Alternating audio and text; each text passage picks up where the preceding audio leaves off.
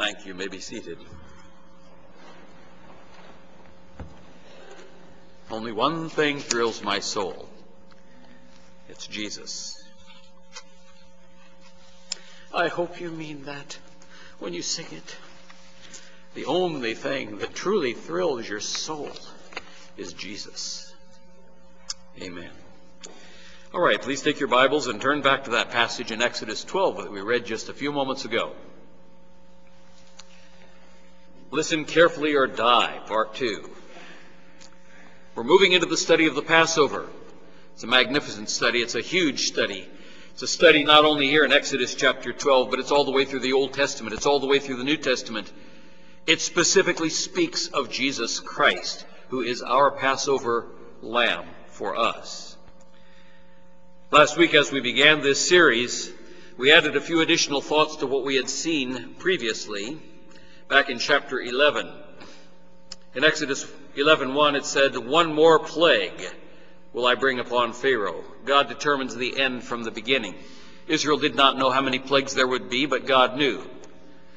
Pharaoh did not know how many plagues there would be, but God knew, because God had determined it. We need to remember that God determines the end from the beginning, and he determines the timing of all events in history. We do not know the day of the rapture, but it will be soon. I do believe that. You look at world history, you look at things around us, you see the nation of Israel today back in the land. The time is ripe. It's time for the end. The second thing that we noted in that verse was the people of Egypt were very kind to Israel that final night, giving them their gold and silver, and they found great favor in their sight. But that very night, if the Egyptians did not have the blood on the door, their firstborn died. It was not enough to be nice to God's people. You had to have the blood over the door.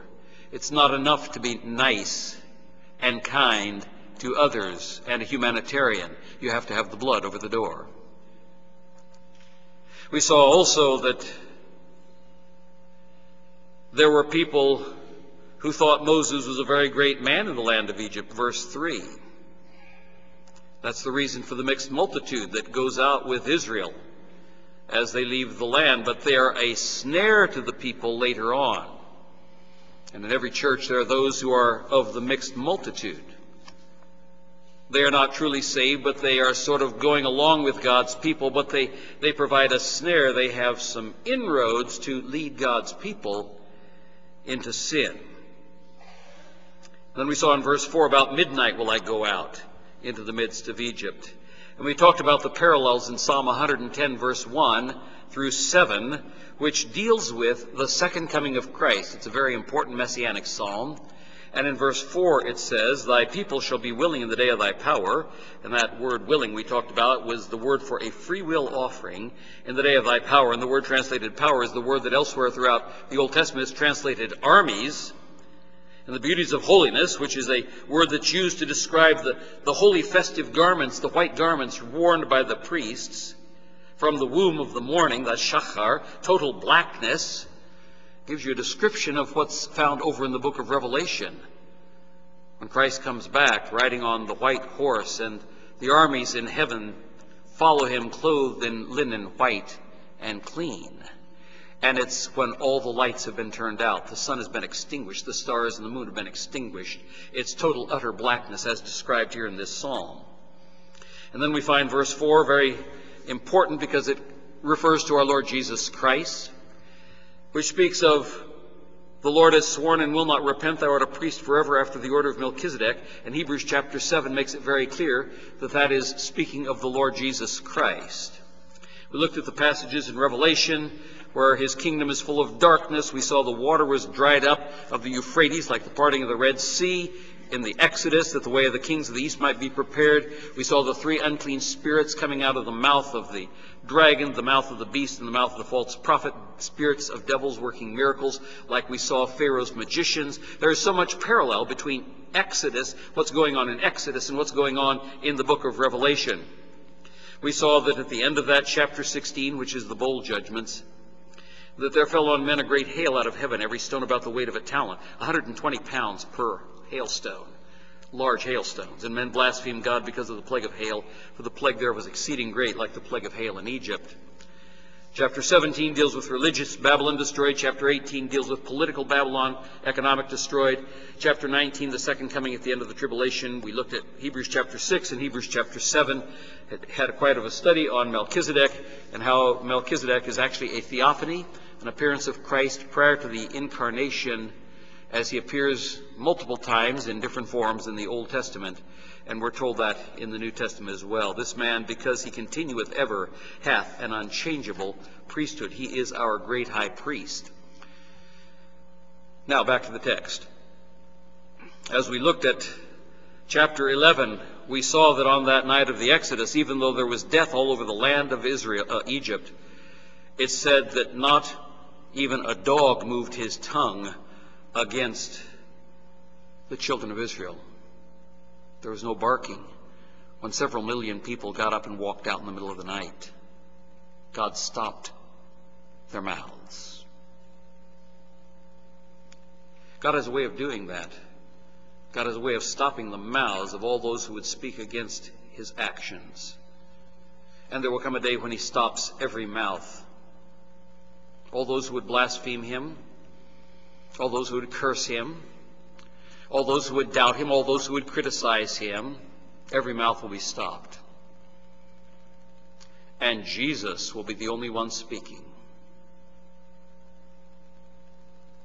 That's our God, people. When the Lord thunders, earth is silent. We looked at the summary of the law of harvest. We'll not go over that again. We've covered it on many different occasions, because we want to get to the second part of this text for today. Verse 2 says, Exodus 12, "This month shall be unto you the beginning of months. It shall be the first month of the year to you." The very first thing that Passover speaks of to the Jews is a new beginning. But it's not merely a new beginning, it is a new beginning in faith. You see, if they didn't believe the Word of God, they would not put the blood of the Lamb on the doorposts. They would not put the blood of the Lamb over the lintel. And by the way, if you can see that, imagine the blood on the top post, the lintel, dripping down. And then you've got blood on either side. That forms a cross. The cross was in the door. A cross covered with blood. Dear people, that's what it takes to avoid the angel of death. And it is a new beginning in faith, not merely a new beginning. It's the new beginning of a new life, of a new calendar. It's a new beginning in the faith of Israel. This year, Passover began on Saturday, April 4th at sundown and ended on Resurrection Sunday, April 5th at sundown. The Jewish month Nisan, or Aviv, it's written Abib in your text, but it's Aviv, like in Tel Aviv. That's the tell of spring corn. Moves on our calendar each year because the Jewish calendar is a lunar calendar rather than a solar calendar like the one that we function on. We function on the Julian calendar. The Jews also have what they call Rosh Hashanah, which means the head of the year. That's their secular new year. That begins on the 1st and 2nd of Tishri. This month, this year in 2015, that began at sundown on September 14th and ended on sundown September 15th. It also moves because, of course, they're on a lunar calendar of 30 days. So every now and then they add an extra month at the end of their year so that everything will come back in sync again. So if you want to think of it this way, Rosh Hashanah, the head of the year, that's the secular year, Rosh Hashanah is like your physical birthday. Passover is like your spiritual birthday. You've got two birthdays. If you're a saved person, you've got two birthdays. You've got two firsts. You've got the day that you were born physically into this world. You've got the day that you were born spiritually into the kingdom of God. That's like Rosh Hashanah and Passover, Pesach. Both are true, both are applicable to the same person. Now, you know something very interesting to me.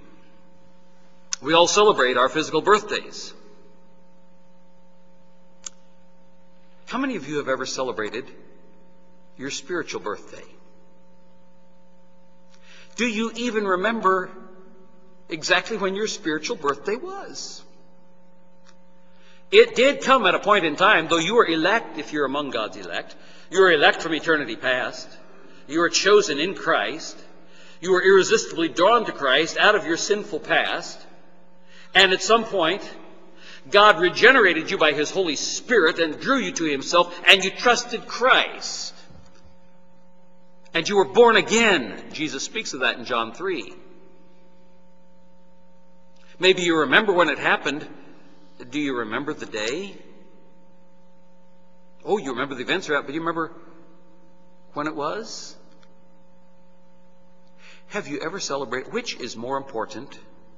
Your physical birthday or your spiritual birthday? That's the one in which you should rejoice. That's what we have before us here. We always focus on the temporal stuff that we get on our physical birthdays. That's why we like the physical birthdays.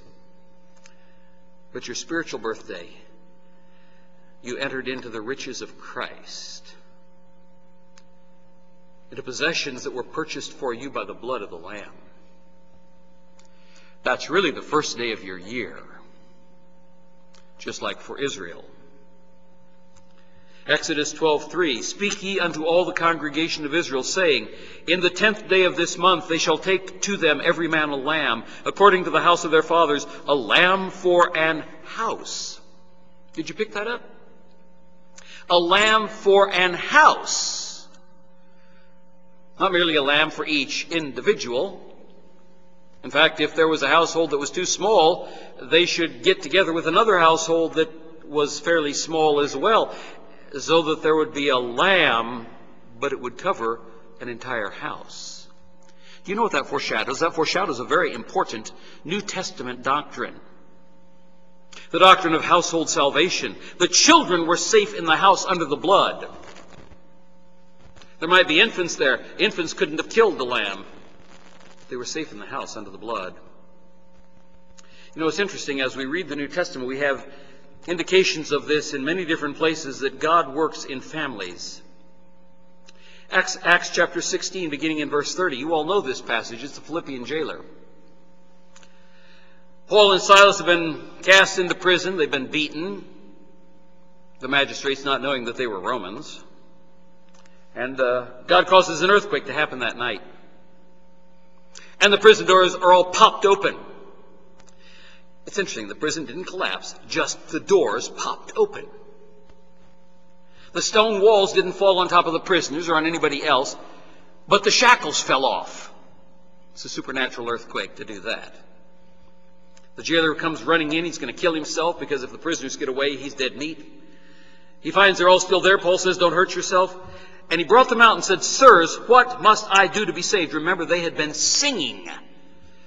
Ah, dear people, you never know what your songs will do to those around you. What kind of music do you sing? What comes out of your lips? I was talking with a person recently who'd been in the hospital within the last month. And as they were being wheeled down to get their tests done, they were singing on their cart. They were singing hymns and singing them quite loudly. I thought, sounds like Paul and Silas in the jail there at Philippi. You know, the jailer had never heard that happen before. And that's why he asked one question. He knew there was something different about these people because of what they sang. Sirs, what must I do to be saved? He knew he was lost. The apostles would have been singing scripture set to music. Oh, how powerful the Word of God is when set to music. And they said, believe on the Lord Jesus Christ and thou shalt be saved. And there are 3 more words in that verse. Most people stop after thou shalt be saved. It says, and thy house. And they spake unto him the word of the Lord, and to all that were in his house. And he took them the same hour of the night, he washed their stripes, he was baptized, he and all his straightway. And when he had brought them into his house, he set meat before them and rejoiced, believing in God with all his house. Did you get it 3 times? It says it in the text there. 1 Corinthians chapter 7. 13 and 14. And the woman which hath an husband that believeth not, and if he be pleased to dwell with her, let her not leave him. For the unbelieving husband is sanctified, that is, set apart, by the wife. And the unbelieving wife is sanctified by the husband. Else were your children unclean, but now are they holy. Hagioi. That's the word that everywhere else in the New Testament is translated saints. Those who have been set apart for salvation. Even when there's only one believer in the household among the parents. There are some really great promises in the Word of God. 2 Thessalonians 2:13, but we are bound to give thanks always to God for you, brethren, beloved of the Lord, because God hath from the beginning chosen you to salvation through sanctification of the Spirit and belief of the truth. We normally think of sanctification following salvation. Sanctification means to set apart. It says here, chosen you to salvation through sanctification of the Spirit and belief of the truth. He chooses you, he sets you apart, and he brings you, through belief of the truth, to the salvation that he has promised. That's what it says. 2 Thessalonians 2:13 and 14. Whereunto he called you by our gospel to the obtaining of the glory of our Lord Jesus Christ. If he starts the process, will he finish it, or will he drop you somewhere along the line? Philippians 1:6. Being confident of this very thing, that he which hath begun a good work in you will perform it until the day of Jesus Christ. If he begins it, he will do it. He will finish it. You know, many years ago, before I had any children, I used to agonize over the thought, before I was even married, Lord, if I got married and then had a bunch of kids, which God obviously gave me, I don't want to see any of them end up in hell. Better not to have children than to parent children who end up in hell for all of eternity. That is why I think that God has given us these promises. Your salvation did not depend on your works. And your children's salvation does not depend on your works either, or on their works. It depends on the grace of God. The question is, has God given any promises to believing parents to have hope for their children? Now, the temporal affairs of your children will be determined by decisions that you make here. Their temporal success and happiness will be determined by decisions that you make here and now. Their sins will bring consequences here and now too. But ultimately, the issue of their salvation is determined in eternity by God. So has he given us some promises that we can, with eagerness and with anticipation, look forward to? And I believe he has. That's why I think it is so interesting here, where it talks about a lamb for an house. Because the lamb is a picture of Jesus Christ. And the children inside that house were safe as well as the adults, even though they may not have had any idea of what was going on. So as Christian parents, we look forward to the day. And our children must take that step of faith themselves. It's not just because they're in the family, okay, well, I'm on my way to heaven. They must individually and personally trust Jesus Christ alone. But these verses give hope and encouragement and comfort to parents. Did you notice it said the entire lamb had to be consumed? None was to be left over for others to consume after Israel left Egypt. I can just imagine Israel had been cooking these lambs. I mean, there are millions of people cooking millions of lambs all over the land of Goshen. So they eat a bunch of it, and they're not too hungry, and they had a really big lamb, and, so they leave it around. Who's going to eat it the next day? The Egyptians smell this delicious smell. I don't know if you've ever had roast lamb, but it is great. It is delicious. The Egyptians have been smelling this smell, and they come looking, the Hebrews are gone, and Pharaoh and all of his armies are gone, and the regular Egyptians come out looking for where's that smell coming from, and wow, look at this good food. There is no such thing as leftover salvation. There was to be no leftover lamb. And it was to be burned with fire, because that gives us a picture of what Jesus Christ suffered for us. He wasn't merely in the grave. He suffered the pains of hell. He paid the penalty that you and I would have had to have paid, and we, being finite beings, would have had to have paid it over an infinite period of time. You can't even call it time. Over infinity, over eternity. But he is an infinite being, not finite.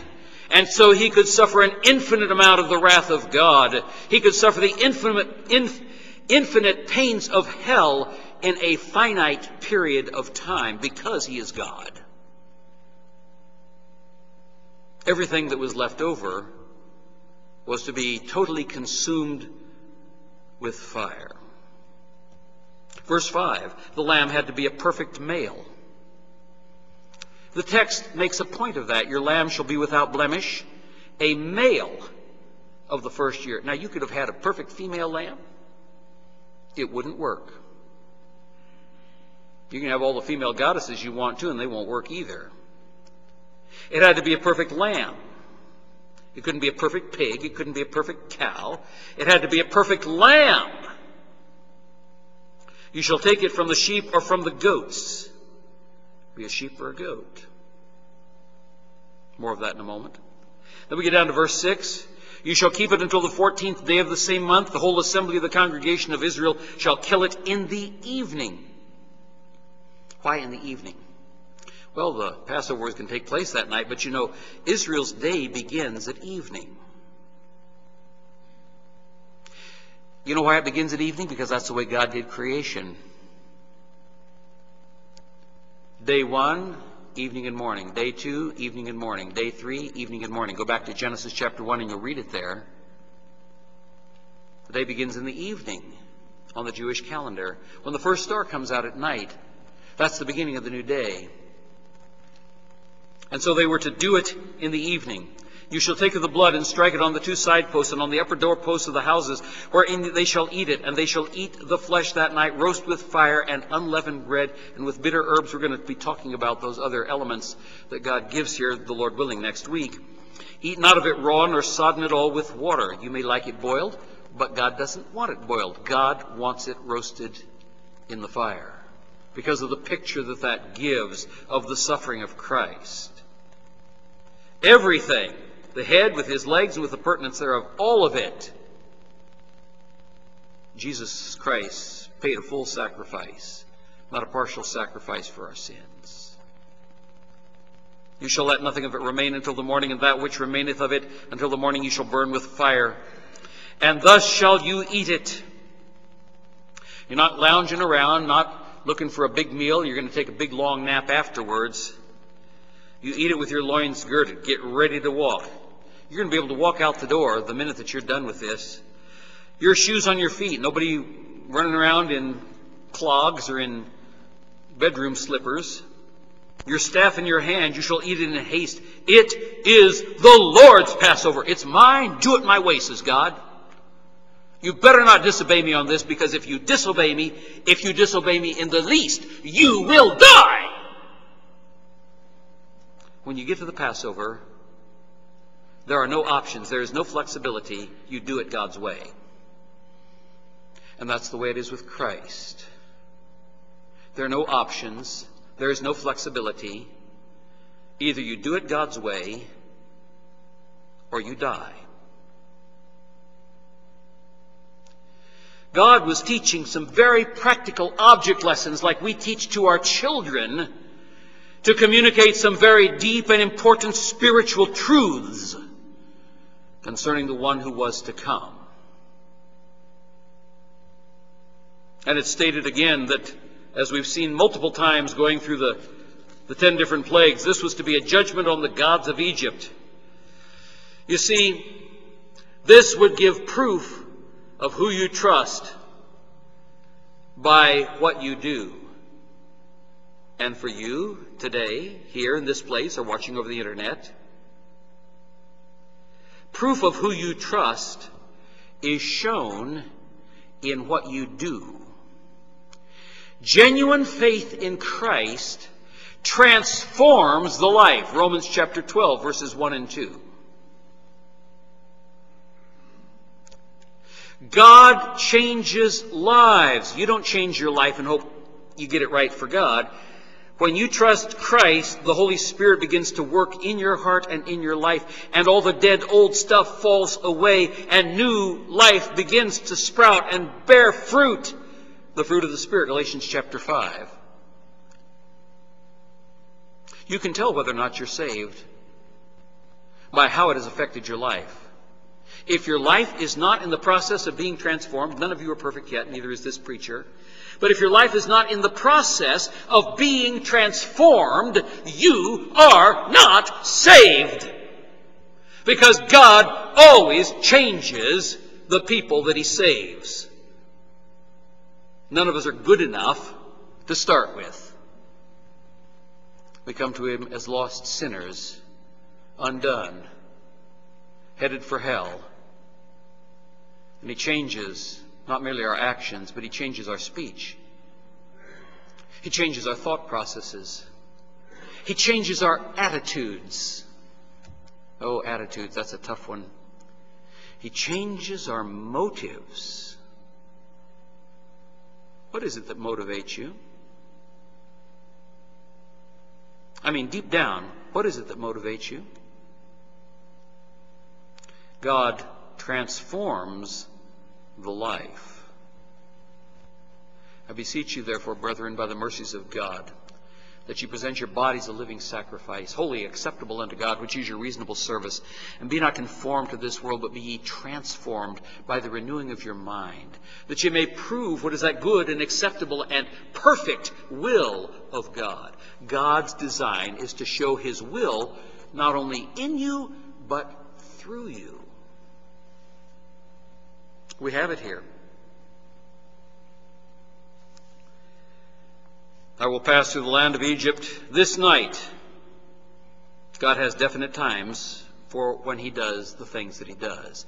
I hope you're ready for it when it comes. I hope you've trusted Christ and have not just put it off, or not just puttering around playing with the doctrine of salvation, thinking about, well, maybe when I get a little bit older, after I've had fun and after I've done all the things that I want to do, then when I get old, then I'll trust Jesus.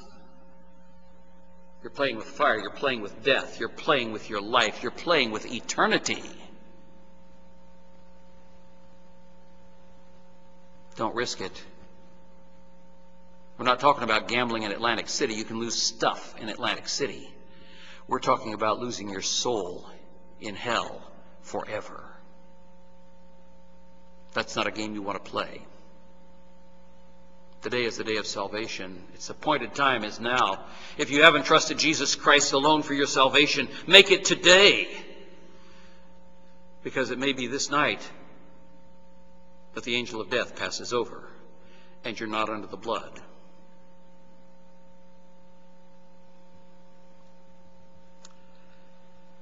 And the blood shall be to you for a token upon the houses where ye are.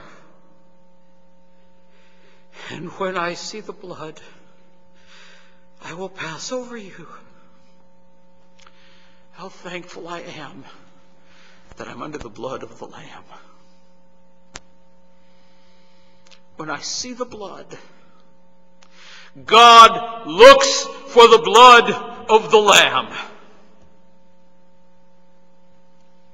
I will pass over you. Oh, dear ones, Do you know that you're under the blood? God had spared the land of Goshen from the previous very bad plagues, but he was not going to spare anyone, even in the land of Goshen, who did not have the blood over the doorposts.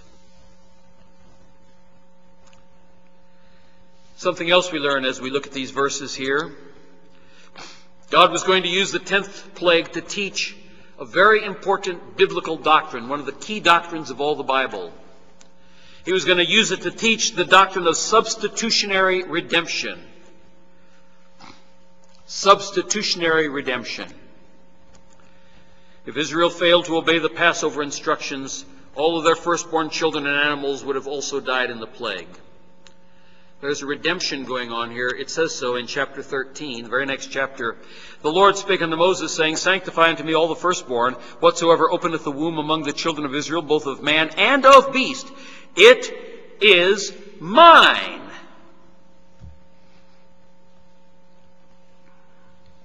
Are you a firstborn? God says you're his. It's powerful. He's given you a special calling.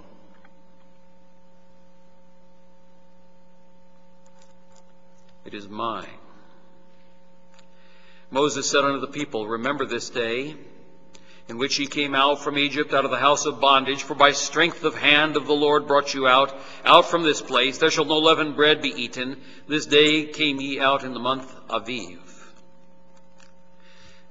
Did you know, and you probably picked it up as we read through that passage, Passover is a permanent, perpetual feast because it speaks of the eternal, permanent, perpetual sacrifice of Christ. It's forever. It can't be repeated. It can only be memorialized.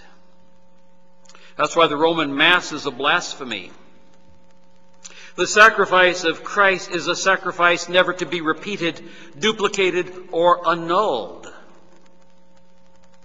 If you've been with us for a communion service, you know that as I present the communion elements, I make it clear that we are not doing what Rome does. In the Roman Catholic Mass, when the priest elevates the host, which is the cup with the wine and the wafer on top, and he says, we offer unto you the only true and living God. In Roman Catholic theology, at that very moment, that becomes transubstantiated. In other words, although it still looks like a wafer, it actually becomes the body of Christ. Though it still looks like the wine, it becomes the blood of Christ. And Christ is re-sacrificed. And so in Catholic theology, Christ is being perpetually sacrificed all around the world as the time zones change when the priest elevates the host and Jesus is sacrificed all over again. There was only one real Passover. It was to be memorialized to remind the people of the once and for all Passover when they exited Egypt. Egypt is a picture and type of the world in Scripture. When you got saved, you changed your citizenship. You're no longer a citizen of the world. You're a citizen of heaven. And you should leave the things of the world behind. John tells us over in 1 John, For all that is in the world, the lust of the flesh, the lust of the eyes, and the pride of life, is not of the Father, but is of the world. And the world passeth away, and the lust thereof. But he that doeth the will of God, you got a new citizenship, abideth forever. So many of the pictures that we have given to us here in Exodus are repeated for us in the doctrinal sections of the New Testament, because what we have here is substitutionary redemption that is going on. By the way, let me just pause and say one other thing here because it's pertinent. You know, Rome, like many of the reformers, believed that Israel is the church and the church is Israel. And that's why Rome thought they had to perpetuate the sacrifice through transubstantiation, or the Lutherans with their consubstantiation. It doesn't actually change into the body and blood of Christ, but he is spiritually present in the elements. That's the consubstantiation, means with the substance. Rather than Zwinglian view, which is what we hold, which is the memorial element. We do it in memory of him, not because it's changed into him. It does not pay to confuse Israel with the church. Verse 14, this day, and our time is running out, this day shall be unto you for a memorial. You get it? A memorial. Only one real Passover, the night they came out of Egypt. Every other Passover that was to be celebrated every year was to be for a memorial. And you shall keep it to the Lord throughout your generations. You shall keep it as a feast by an ordinance forever. And then it goes on into talking about the unleavened bread. And I'd hoped we'd get as far as the unleavened bread today. And why is unleavened bread connected with Passover? And I wanted to talk today also about the Feast of First Fruits, because the Feast of First Fruits occurs during the Passover season also. And all three of those things point to Christ. The unleavened bread speaks of being without sin. We'll cover it more next week, the Lord willing. I hope for 4 in this series. So next week is number 3.